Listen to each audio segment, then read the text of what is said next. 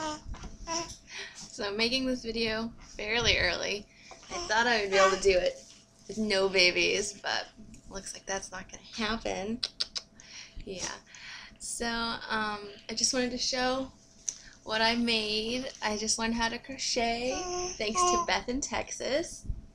And here is the scarf that she has a tutorial to make. It teaches you all the basic stitches, and I even have a fringe on it that she taught me how to do.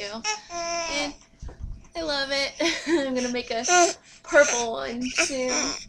Probably a slightly different pattern, but Adelaide, come here. Yeah. And I used what was left over from the skein that I used to make this to make the beret. So it doesn't fit me, but it fits my older daughter, not this one.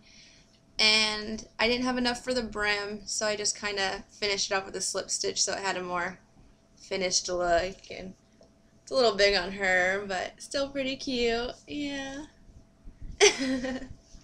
And then I found this pattern on Ravelry, but I had to update it, or I had to modify it because I have 6-inch hooks and the pattern was for 10 or 14-inch hooks. And I made this little roll that holds all of my hooks. And I even have a little slot in there. I changed it so that I could put my sewing needles in there. And I'm really happy with it. I'm surprised at what I can already do. So, thank you, bethintx.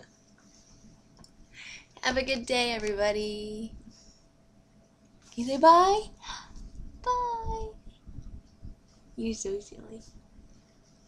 Do you want to go up there? Yeah. Yeah.